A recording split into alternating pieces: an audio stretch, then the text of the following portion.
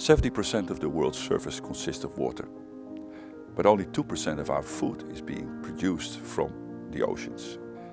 And the majority of that food is being produced in aquaculture. Now, if we want to continue to feed the growing world population, aquaculture has to grow even more, and more food has to be produced from the oceans. And breeding programs can help in the development of that aquaculture industry. But there are currently two problems that we need to work on. The first problem is that there are still not enough breeding programs. Many fish are produced without any breeding program. And if you want that production to become more efficient, you need to select animals so that they start to grow better, feed better, and ultimately become more efficient. The second problem that I want to work on is that breeding programs that do exist have to become more sophisticated in terms of a balanced suit of traits that you want to select fish for. And the traits that you have to select fish for need to be on resilience, resource efficiency, and ultimately aquaculture industry that can contribute to a circular economy.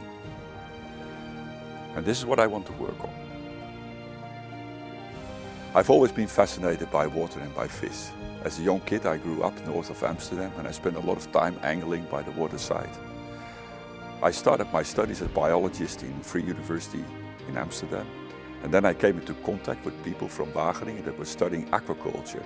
And I found that such a fascinating discipline that I decided to move to Wageningen and continue my studies there.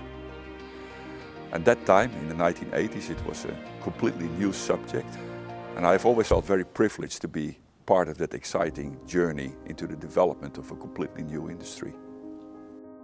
Fish is a very healthy and nutritious source of food for a large part of the world population. In my research, I want to develop smart breeding programs that can support a sustainable aquaculture industry that will continue to feed that world population.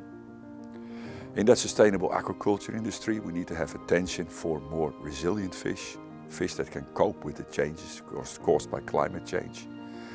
We need to have fish that can cope with environmental conditions and disease pressures, and fit into a circular economy where the production of waste is minimized and nutrients are used in a very efficient way.